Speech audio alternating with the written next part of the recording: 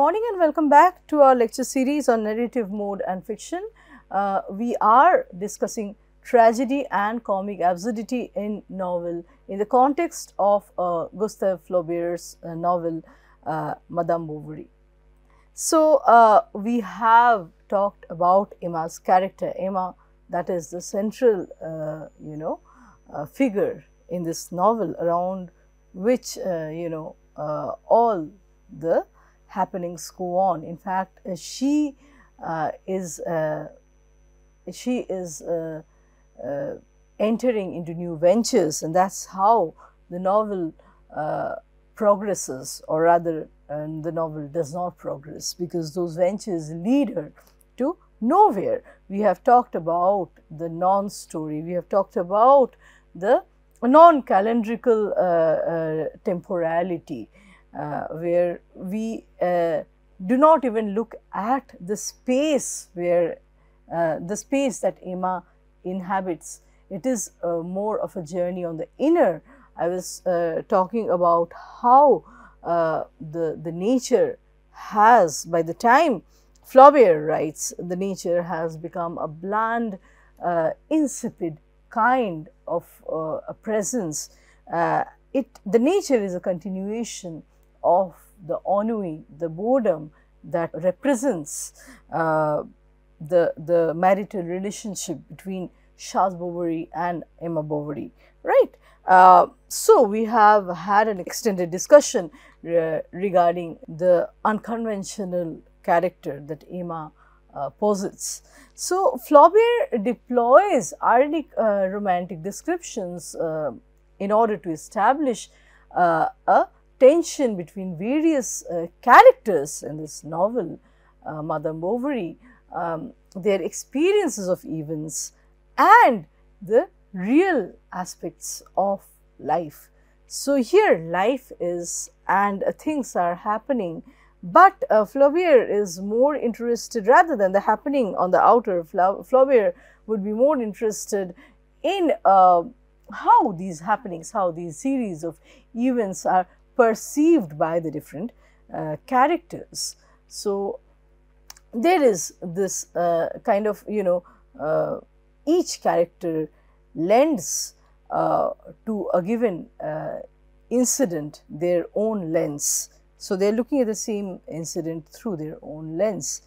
So, for Rodolphe's letter, something that stands for a love letter, for Emma, something that stands for a love letter for Emma, which is meant to express, amour, love for Emma, stands for platonic affection. When Charles Bovary is reading it, he has no hint of the kind of relationship that Rodolphe and his own wife share. So, the same thing can be looked at in different ways depending on the position of the character, where the character comes from. So, by combining ironic romanticism with literal realistic narration, Flaubert captures his characters and their struggles more fully, in a more well-rounded fashion than a strictly literal or a full-fledged romantic style would allow. So, he is kind of bringing in both the things, an ironic romanticism along with the realistic descriptions to the minute details to the so we have vivid word pictures that paint vividly about a given setting, about a given scene. The novel follows the French classical concept of literature, where there is a harmonious structuration, and the narrative begins, we see, with some form of some degree of expectation and energy, whereas it ends in dissipation. So, nothing forms, nothing holds for too long. In Madame Bovary, time functions in the form of reminiscing past through memories, through dreaming, and the act of at the state of being wistful. So Emma's forever pensive, wistful mood as a getaway from the real social affairs. So I was talking about being bored of whatever is happening around, especially if it is a provincial setting where Emma, lives. Her immediate surroundings do not arouse any interest in her. So she is trying to recourse in or find interest, identify with the books that she read, and in turn, emulate the aristocratic ladies in those books. So the journey is a psychic journey. She is, psychically detached from her surroundings in a certain sense, right? So the being saturated about one's immediate cosmos, being uninterested, dispassionate about the mundane affairs going on around Emma. So protagonist Emma Bovary's first scene itself, the first time the novel introduces her, we see her looking outside of the window, and this signifies her wish to outgrow her frame. Any limited frame, any provincial, parochial frame cannot limit her mental scape. Her mental scape outgrows the landscape where she physically inhabits, and that's what is symbolized when she's looking out of the window. So mentally she wants to explore beyond the horizon, beyond whatever can be seen around her through the window. Illusion plays a major motif in the novel.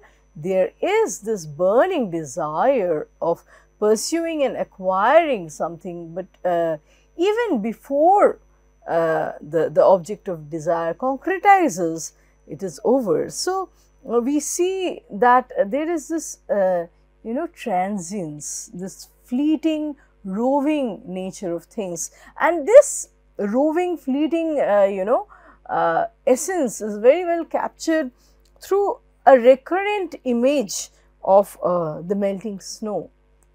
It's a very beautiful imagery where the snow is there at one point, and the next time you see, it has melted. The snow is changing its state, so is Emma, right? Inwardly.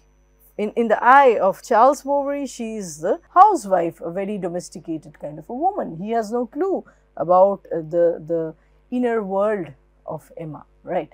So the landscape is also without any color. Like I said, it's a bland land. It's not a green habitation, a green nature that we have around Emma's house. And so the images are evanescent. They appear for a moment and then they are gone. You cannot capture them. They are like they represent the ideal life that Emma is seeking, that she is trying to capture. So there is some ecstasy at one point, and the next moment, it is gone. And it's a mirage of that ecstasy. The love that Emma is forever in search of cannot be grasped enough, right? So we see that the images transform even before the protagonist or the characters realize they are like a chimera, right? The sameness, the stiffness of nature that is lifeless, without any character, without any life, almost no vibes, and this nature scattered, lying over a vast span, echo the dreamscape, the mind of Emma, right, which is ever expanding, trying to outgrow, and the introspective state of Emma and her preoccupied self, which is constantly in a state of trance. Now we have some very effective, as a realist, Flaubert is very successful. His descriptions are talking about the immediate material reality, but it goes on to become something more than description of the reality itself. It describes the entire setting, the emotion that the novel carries, the emotion, the nature and the character, the protagonist's psyche are in tandem. He is trying to say more through these descriptions, and this is something we have already examined through the description of Charles Bovary. The first time we meet Charles in his classroom and his awkwardness, which will never go away for the rest of the novel. Throughout the novel, he is carrying this, cumbersome, awkward, uncouth kind of a bearing, right? It never goes away. He's a shy lad, and that's how he remains even as a grown-up man. So, through the description of, certain scenes, let me read out a part. I quote, a warm wind blew in her face. The melting snow fell drop by drop from the buds to the grass. So once again, the melting snow, the imagery of the melting snow. And so the contrast of warm and hot, it's very sensuous. We can see it's sensory, it is sensuous, and we find a lot of onomatopoeic words, onomatopoeia referring to, describing almost through sound, through appealing to one's sense. We have onomatopoeic words that set up the larger picture. It talks about the emotions of the characters too. It speaks to the human psyche. So images are beautiful, but they're amorphous, they are fleeting, and they are constantly changing. The description of the glimmering snow, the melting snow that keeps coming back, which refers, how anything, any possibility of making, of doing, of construing a meaning is undone. It is unmade even before it concretizes, it reaches some sort of final form. There is a miscarriage, there is a disappointment that dominates. That dominates as the final tone or the main the mainstay of the novel. So the outer and the inner, like I said, the geographical and the psychic shifts are in tandem. While the Bovary couple leave Tostes, there are silhouettes of images, there are horses, figures at horizon that are not defined. And this silhouette, this outline without much details, it resonates with the emptiness, the hollowness of their self, their thoughts, and the meaning of their existence, or maybe the lack thereof. So are they taking anything stable and permanent with them from Tostes? In terms of memories, in terms of relations and identity, the desire for any kind of permanence and perpetuity is constantly flouted, right?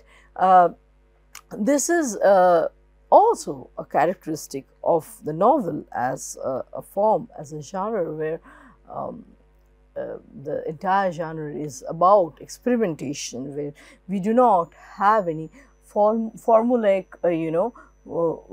manner of writing, of laying down the novel. Novel does not abide by certain pre-given traits. It's constantly revising all the traits of earlier genres, earlier novels, and that's how it grows.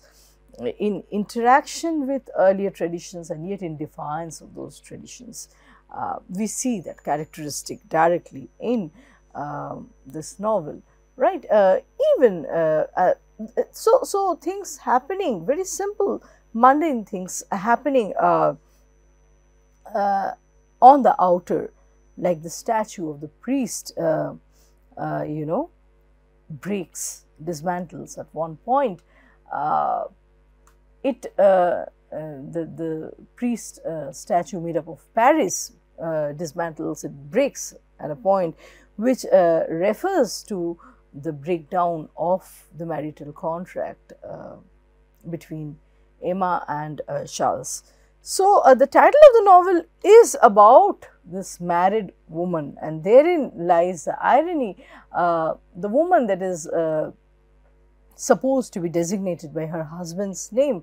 So, that's also a commentary on how we identify women, traditionally speaking.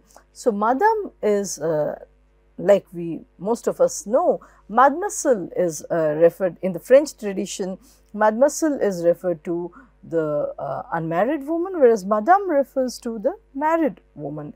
Now, in Madame Bovary, Bovary being her husband's surname, Emma is kind of is shrouded. She disappears, and the entire narrative is about trying to find herself, assert her desire, as opposed to this domesticated persona that she's supposed to be, that she is socially acceptable as. So, the society accepts her as Madame Bovary. She wants to become something more or less than that name.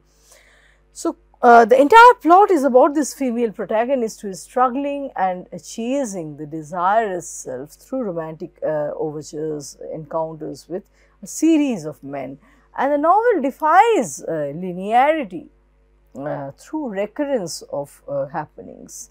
There is a circularity in the, if we may use a word like progress, in the progress of the novel.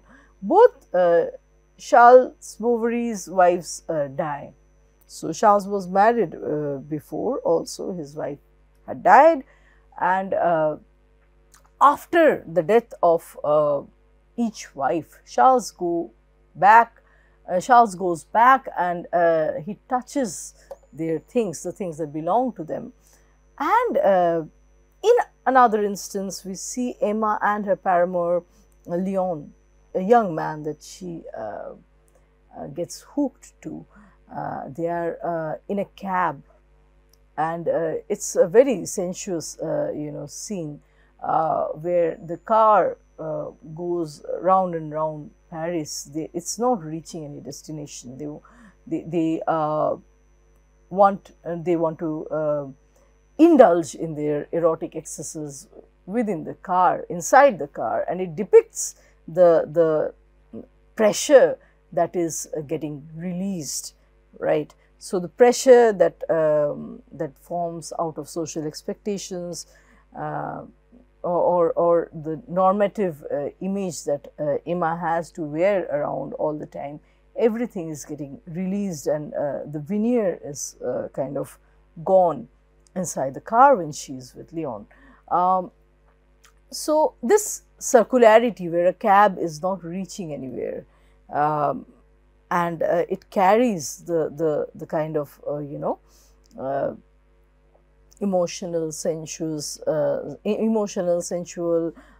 erotic excesses. Is this narrative progressing to anywhere? It would make the reader ask. Or is it dealing with large chunks of events that harp a few themes, some overarching themes that keep coming back, where lone incidents in their right are not very important, but what is being said through these incidents, or the pattern that is being limned, that is being portrayed through these incidents, become more significant. Each venture of Emma with a paramour is a chunk of incident which doesn't take her anywhere. It is not like a story that is moving ahead in time. We see these, chunks heaped block after block, one on top of the other. It is not making any progress in the traditional sense of the term we understand. And in fact, if there is any movement, it is a spiral sort of a movement. I read in Emma's journey, where she is moving towards, she is heading for an abysmal pit where she will head on crash, right? So she is heading for an abysmal pit where she is going to head on crash in the end. As readers, we can anticipate that. So from domesticity to cab, in both places, both in her home where she is the normative self, and in the cab where she is the unconventional, socially unacceptable self, mistress of an unknown man, of an outsider.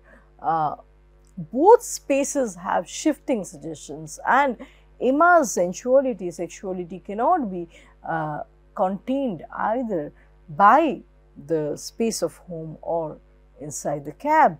Her excesses, as opposed to her husband's inertness, passiveness, unresponsiveness, form the torque or the incentive to the novel's plot. That is what takes the novel forward, or to the next level, if we may.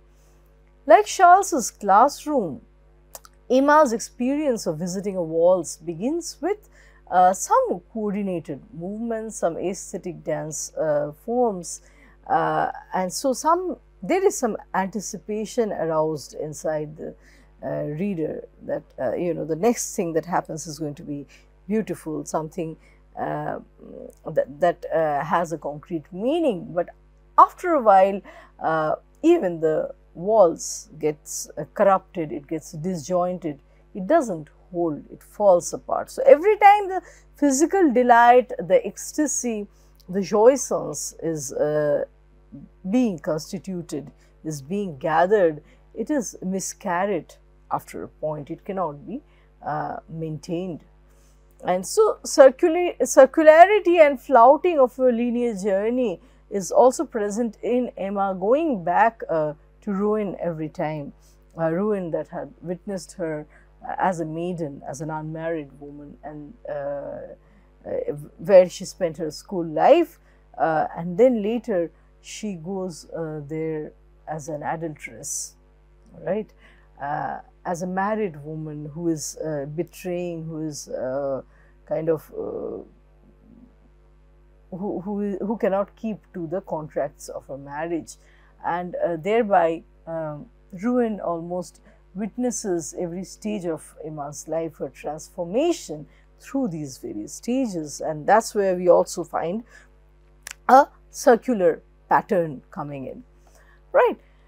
Now the images, the imageries of fiction and dreams follow the pattern of real life. Emma reads the tragic story of Mademoiselle de la Vallée, which evokes the image of cracked glass. When she is reading the tales of Mademoiselle Vallée, she imagines cracked glass, which obscures any kind of optical sense, clear optical sense and clarity. So in her dreams also, we see there is no escape. I mean, her dreams are not ways of escaping the illusion and the ennui, the boredom that pervades in the reality around her, but they further trap her within these same feelings of illusion, of ennui, right? The dreams are cacophonous with the raving sound of carriage. So sound images, sound words, sound feelings, onomatopoeia recur throughout the novel. the image of a swan which goes on to become a dying swan, and the long dark corridor that Emma dreams about. It is typical, it suggests a typical cyclic progression, a cyclic progression comprising the process of waiting, confusion, and finally a fiasco, a disappointment and a miscarriage of all Emma's feelings, which lead to a nothingness, a void.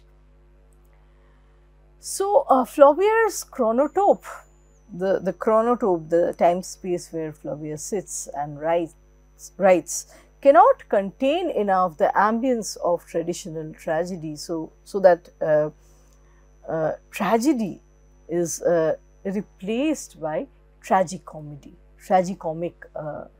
sense, right, which is characterized by a dismal, incongruous feeling. So, a ludicrousness, a comedy emerging from a sense of, absurdity, a sense of not being out of place. So, comedy can also engender from the fact that a person does not subscribe to the values of her immediate surroundings, does not really try to consciously violate them, but kind of her expectations do not match with the predominant sentiments that pervade around her, that dominate the society, the contemporary society. So, tragicomedy that exists at the interface of the self and the society, not really a conscious direct conflict or trying to tamper social rules and prescriptions, but a kind of haze where the society cannot understand the individual and vice versa. The interface is not very fruitful, right, and it leads to incongruity, a kind of fragmentation. So, there is, we see in Flaubert's Madame Bovary, there is this weeping tone, a very silent weeping tone throughout the narrative that resonates with the larger nature around, the unreciprocating, lifeless kind of nature, and it gets shriller and it's all over, it's scattered all over the narrative by the time the reader reaches the end. Like the sense of the classroom, like the scene of the classroom and the walls, the marriage of the Bovary couple is also steeped in some tragicomic moments. There is a comic vagueness and even to some extent the desire to make the marriage picturesque, which is a timeless desire, goes on to make it look more vulgar in some sense, where the invitees in the marriage we see, when we look at the feast and the marriage party of the Bovary couple, the invitees want to look stylish, but they end up looking grotesque. So, at the end of all desires, what awaits is grotesqueness, right. The carnival-like situation described as a procession that broke out, where there is no discipline, where there is a desire for some form, some meaning, but which is that meaning constantly slips away, slips out of hand. So, procession, which is supposed to be, disciplined, it becomes chaotic, right. And people loiter around aimlessly, which refers to a deep-seated sense of lethargy. Even the feast is so supersaturating, so fulsome. It's almost people start feeling nauseous, and it becomes repulsive after a while. It is there are too many things, too much of dressing and food around. The feeling of being sober is gone. It is almost it makes one giddy, the way things proceed, giddy and nauseous. There is no human control over anything, over any such incident which is supposed to work out in a and present itself in a grand fashion. The grand goes on to become ugly. The arrangement for the marriage party and marriage feast becomes, like I said, grotesque, fulsome and nauseous. Nothing forms. So marriage is shown as a kind of contrivance, a kind of endeavor of an artist for an ostensible order, right? An order that we are and meaning that we are constantly looking for in our society, definitive meanings, telos, something that would lead to something else, the causality. And this falls apart entirely into disorder, into chaos, and meaning is annulled. So it starts with a lot of promises, a lot of anticipations and expectations, but end with vulgarity. The narrative carries a close intimacy between laughter, cruelty and tragedy. The letter written by Rodolphe, for example, to Emma, Rodolphe being one of her paramour, is at the same time cruel, tragic, and yet amidst this cruelty and tragedy, one also discovers some amount of comic absurdity to it. The relationship between Rodolphe and Emma I have already discussed in our earlier class, how it is full of lies. So Rodolphe's cruelty makes love, the concept of love, the idea of some elevated idea of love itself absurd, and there is still a hint of poignancy attached to this episode. The deadblock lies in the reader not knowing how to react, whether this is a poignant sin or it is a fiasco one should laugh at, or it's a lot of cruelty being meted out to a woman who is unprepared for the reality. So Emma is an embodiment of desire throughout the novel, and she is first introduced against a backdrop of fire, which says a lot about her character, and the scenes, the way she behaves while Charles looks on, they are almost they are redolent with a lot of sensoriness. Emma drinking water or liquor, and very vividly Flaubert describes, illuminates how she drinks from the cup or from the glass as Charles looks on. Then at a point she pierces a finger with a needle, and then she's sucking the blood that comes out of the finger. Her eye color changing from brown to black and then to blue shows a sign of camouflage and shift, and afterwards the blue eye color also goes on to symbolize a poison that she consumes to suicide. I would like to read some parts of the sensuous descriptions of Emma, which tells us more about Flaubert's mastery, the masterpiece that Madame Bovary, the novel, is, and which also elaborates more about Emma's character. We don't have to describe her. All we have to do is read the way Flaubert has portrayed her. As she sewed, she pricked her fingers, which she then put to her mouth to suck them. Charles was surprised at the whiteness of her nails. They were shiny, delicate at the tips, more polished than the ivory of Dieppe, and almond shaped. Yet her hand was not beautiful, perhaps not white enough, and a little hard at the knuckles.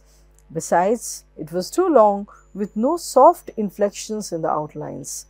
Her real beauty was in her eyes.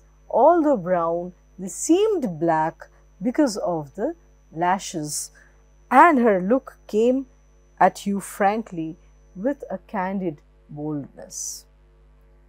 In another part, he says, the daylight that came in by the chimney made velvet of the soot at the back of the fireplace and touched with blue the cold cinders. Between the window and the hearth, Emma was sewing. She wore no fichu. He could see small drops of perspiration on her bare shoulders, unquote. So this is the level of minute details which adds up very successfully, to the character that Emma is and the possibilities in her, what she is going to become in the course of the narrative. She is a very sensuous woman, no doubt. Now, Emma's fragile but hard hands, her energetic quality, her candor, her to some extent her masculinity, the hardness about her, as very strikingly opposed to the bovine or the placid nature that Charles represents, posit her with respect to Flaubert's own thoughts. So we could see that through this woman, this intractable woman to some extent, this woman that does not give in to social mores, we have Flaubert's own image, Flaubert's thoughts in her, and her unconventional attractiveness could be very well seen as Flaubert's alter ego. A lot of critics actually say that Madame Bovary is Flaubert's alter ego, where he is constantly trying to outgrow his immediate surroundings. Romantic literatures are based on time past, and Emma recourses to Romanticism to seek a vision of ideal relation, as is found in Goethe, for example. So, Emma's romantic sentiments lead her to reverie and injudicious gestures, such that she is doomed in the end. By the time the reality of her situation dawns on her, and she wakes up to the crisis quite late, the crises that are grounded on a hardcore reality.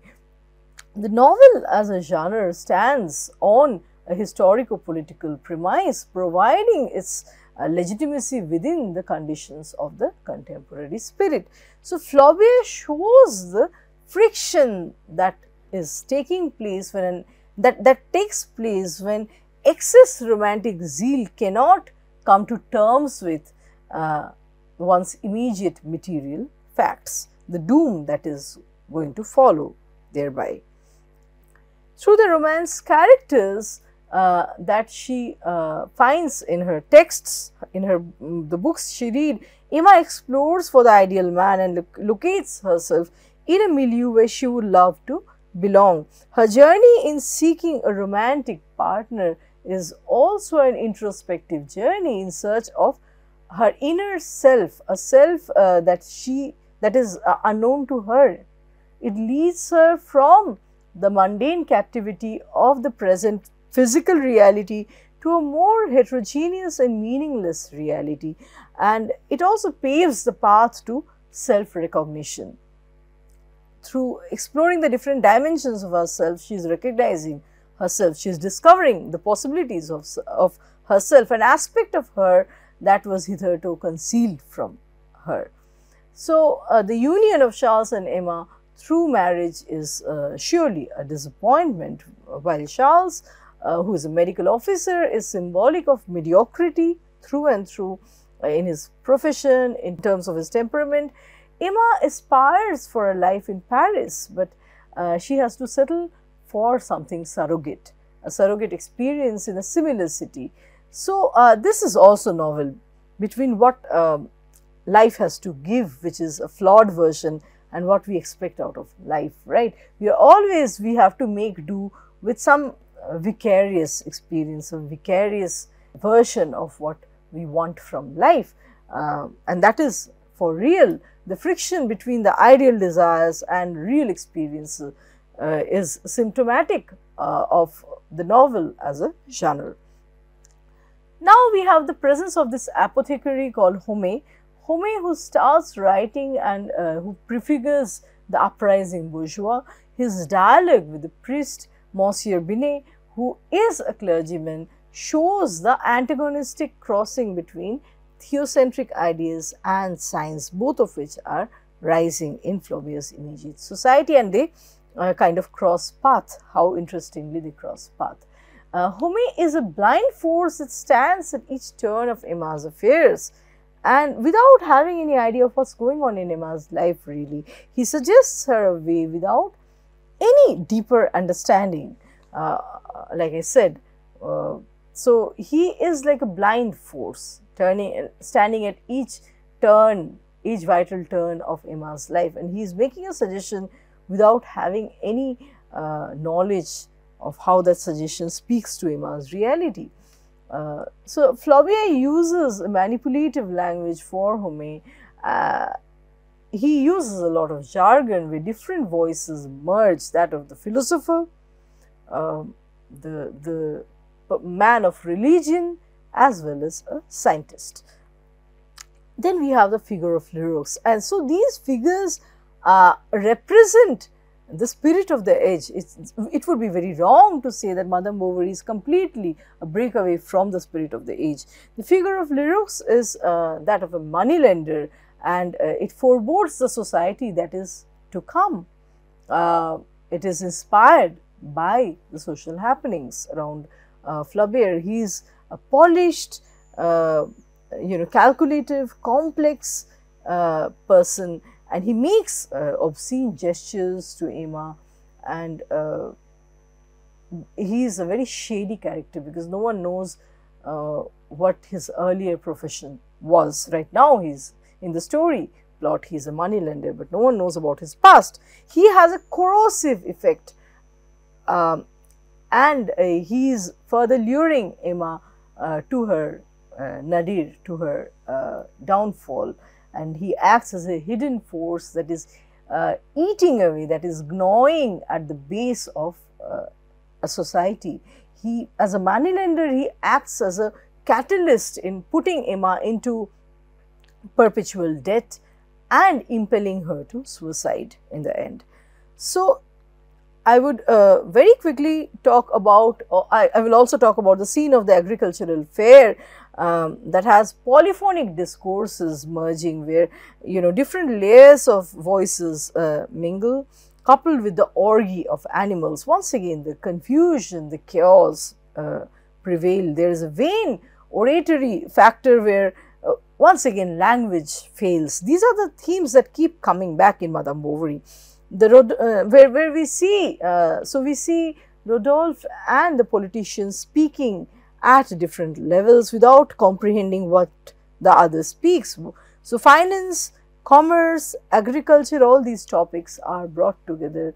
What emerges is a vague or a no communication, the lack of communication. So too many things are going on in the fair. No one can hear one another properly, and the effect of cacophony is very repulsive in nature. And there is a cloy feeling, there is this cloyness, this dissipate feeling that defines the feast in this fair. I quote from the book: "The feast was long, noisy, ill-served. The guests were so crowded that they could hardly move their elbows, and the narrow planks used for forms almost broke down under their weight. They ate hugely. Each one stuffed himself on his own account. Sweat stood on every brow, and a whitish steam, like the vapor of a stream on an autumn morning, floated above the table between the hanging lamps." Unquote. And description of hands are also recurrent in Flaubert's writing. Emma's strong hands, the haggard labor woman's long-suffering, exhausted hands recur. So the imagery of the hand, which goes back to the question of class and the means of production. It also, the labor for writing that Flaubert is undertaking in order to produce this masterpiece also comes in. So he's going back to the means of production, and that's from there the novel is churning out. I would quickly like to read a portion from the book where the labor woman Catherine Leroux's hands are being, her entire being is, her presence is being discussed, being described. A woman, a peasant woman who was given a silver medal for 54 years of service at the farm. I quote, "There came forward on the platform a little old woman with timid bearing, who seemed to shrink within her poor clothes. On her feet she wore heavy wooden clogs, and from her hips hung a large blue apron. Her pale face, framed in a borderless cap, was more wrinkled than a withered russet apple. And from the sleeves of her red jacket looked out two large hands with knotty joints. The dust of barns, the potash of washing, the grease of wools had so encrusted, roughened, hardened these that they seemed dirty, although they had been rinsed in clear water. And by dint of long service, they remained half open, as if to bear humble witness for themselves for so much suffering endured. Something of monastic rigidity dignified her face. Nothing of sadness or of emotion weakened that pale look. In her constant living with animals, she had caught their dumbness and their calm. It was the first time that she found herself in the midst of so large a company, and inwardly scared by the flags, the drums, the gentlemen in frock coats, and the order of the councillor. She stood motionless, not knowing whether to advance or run away, nor why the crowd was pushing her and the jury were smiling at her. Thus stood before these radiant bourgeois this half century of servitude." Unquote. So once again communication fails. We are trying to felicitate a labor woman with a medal, a silver medal, and some money that is being given to her. And it's a very self-congratulatory, complacent gesture on the part of the bourgeois people, the prize givers. But she once again cannot construe the grandeur, the significance of this entire event, this felicitation. The gap between the giver and the taker is a commentary on the social gap, the economic gap. So this is Flaubert, a master as a realist writer. I would like to stop my discussion today here, and we are going to meet again with another round of discussions. Thank you.